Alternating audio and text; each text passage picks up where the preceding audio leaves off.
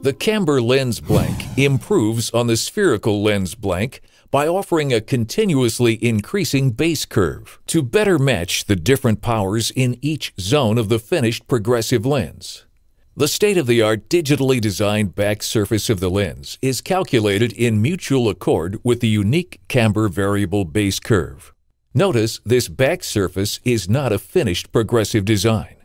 The back surface design is further enhanced, when desired, by a complete set of individualization parameters.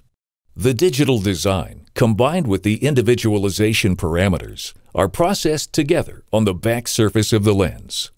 Notice the lens is still not a final progressive in design. The combination of curves on both sides of the lens creates the finished camber progressive lens.